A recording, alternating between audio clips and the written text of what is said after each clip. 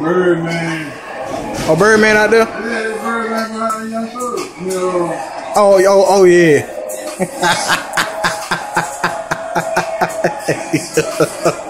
Look, I'm shocked they didn't get your guy to bring him up.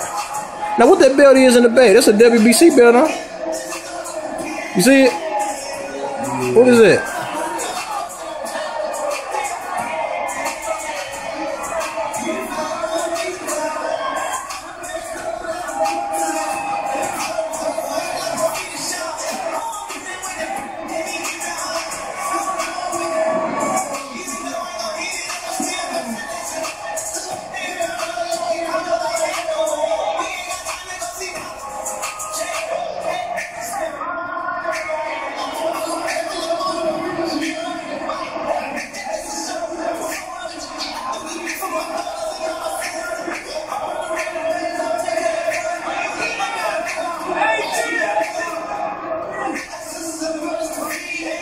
I'm trying to see what's up with that green belt back there, though.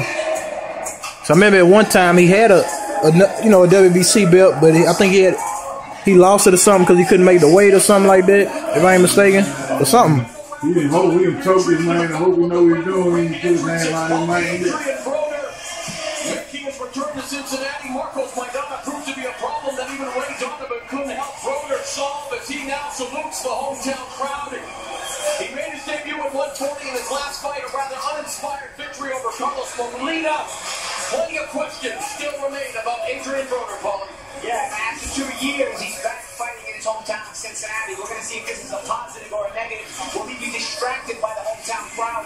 Or will this almost give him a boost of adrenaline to be able to fight in front of this crowd and perform even better? You know, he's got a lot to prove. He's coming off the loss last year. He didn't look super impressive against Molina. So tonight is really an opportunity not just to impress the hometown crowd and solidify the support system, but also to impress a lot